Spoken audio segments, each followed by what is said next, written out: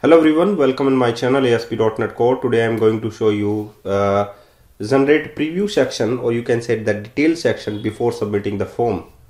After submitting the form, you got a unique ID property, but during the preview you're not getting an ID property because there is nothing to add entry in the database table.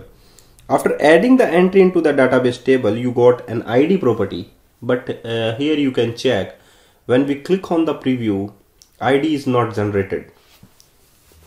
So how to edit just after clicking on the preview, or you can say when you have a preview, then how to edit that form.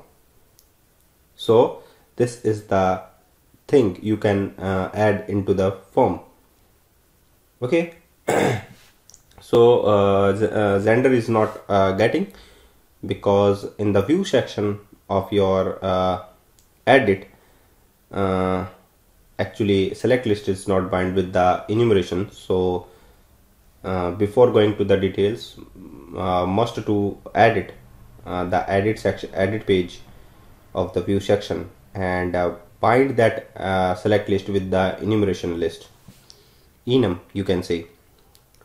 So here is Xender, and ASP items is getting from enumerations. So HTML.get enum select list, and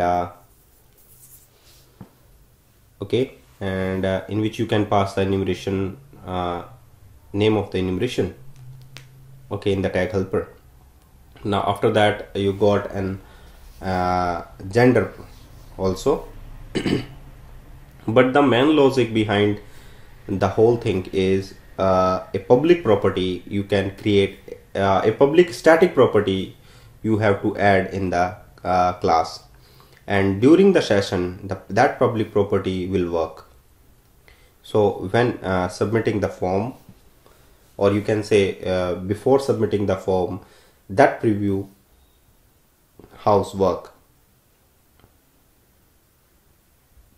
Okay, so looking like this, when we click on the preview, a preview section will generated.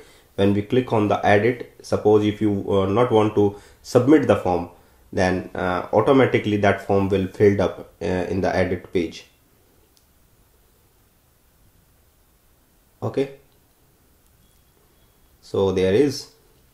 Now what I do in that case, so simple, you have to add a static model type property, that is the child registration form, and that form initialize with the create in the preview section. When we click on the preview button, then child registration form got all the entries, so that form passed to the public property of your model, and that model property is a static type. So in the during section, in the edit form is also initialized with your public model property. So you can do all these things by using their static type of model property in the class. So this is the easy thing you can add in the form. Before submitting any form, must to check in the preview section, that means of all entries are correct. So this is the simple form you have to generate it on the client page, and also you can done by the jQuery also. So thank you guys for watching this video, and keep watching all other videos which is related to ASP.NET Core.